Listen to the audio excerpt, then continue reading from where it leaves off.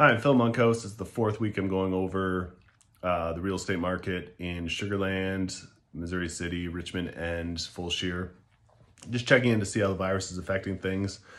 So in Fort Bend County, good thing for real estate anyway, I guess, is we're allowed to show homes again in Fort Bend County. It's still kind of, I think, it'd be better if the listing or the agent just went in if it's an occupied home and did like a FaceTime tour, but we're allowed to show homes legally, I guess you could say.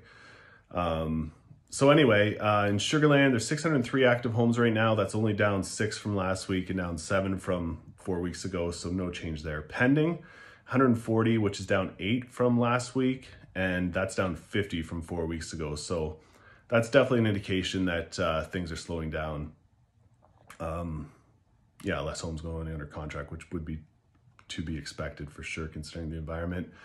And the number of sold homes that closed last week in Sugar Land, 23. That's down 5 from the week before and also down 5 from 4 weeks ago. So not a huge drop off there, but obviously if less homes are going under contract, then we're going to see less homes actually closing. So Missouri City, 487 active homes.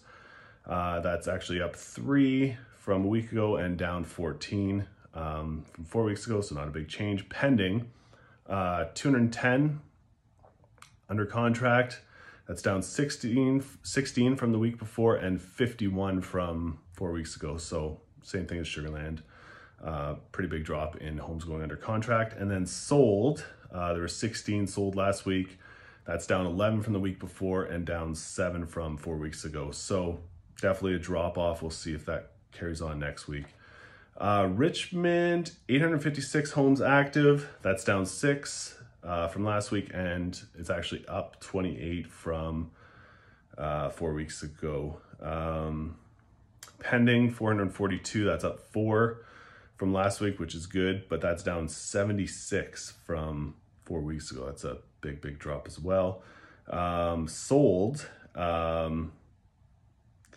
It's down 30 from there's actually 30 closings in Richmond last week, but that's down 35 from the previous week and down 14 from 4 weeks ago. The only reason I can see the previous week being so much higher would be a lot of new construction, obviously, in Richmond, and maybe the builders. They're always big on end of quarter, clearing out inventory before end of quarter, so maybe there's a lot of closings before the end of first quarter. That's the only thing I can come up with that. Now Fulshear, 335 active homes. That's down 11 from the previous week and down 5 from 4 weeks ago. Pending is at 135, down 5 from last week and down 16 from 4 weeks ago. So really not much changed there. Slow down slightly, but not much to comment on. And then the number of sold homes, 9. That's down 7 from last week and down 4 from 4 weeks ago. So yeah, slow down there for sure. But overall, Fulshear seems to be holding up okay. We'll just have to see how next week compares to all that. Thanks for watching. Bye.